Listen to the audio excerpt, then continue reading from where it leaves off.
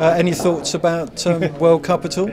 Yeah, I'm retired now, so yeah, can't help them out whatsoever. But yeah, World Cup is fantastic spectacle. I think Eoin Morgan is the right guy to lead England forward. I was a big defender of Alistair Cook, saying, look, they've made a decision, just get off his back. If they'd have made the decision earlier, then we'd have had 9 more games with Eoin Morgan as captain to get the team settled before the World Cup.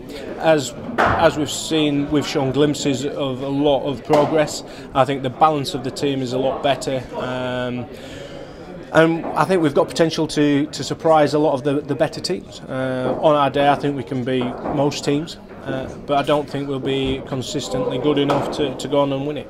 So what do you think at the moment? Every international side who's at the World Cup has been playing, and it seems to be all up in the air. Yeah.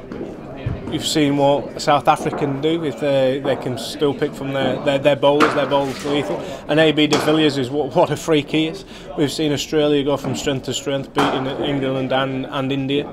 We've seen flashes of what India can do. We've seen flashes of what England can do. We've seen the West Indies not as much of a threat. New Zealand are playing as well. So there's people there that are getting the preparation in for the World Cup, and it's all about peaking at the right time. There's no point in going to the World Cup in fantastic form and your form dripping off.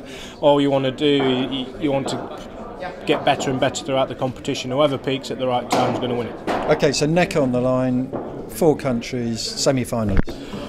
South Africa, Australia, and then let's put England in there. Let's go England and New Zealand, because they're always a dark horse. Fantastic. So no room for India. No room for India. No, their time has come and gone and passed.